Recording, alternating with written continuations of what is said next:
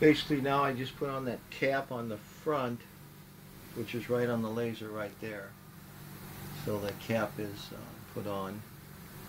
So we have the gun right there. I'm going to pick it up. Just hold it one more time like this, and maybe we can get a good shot of it. Holding it, working around it.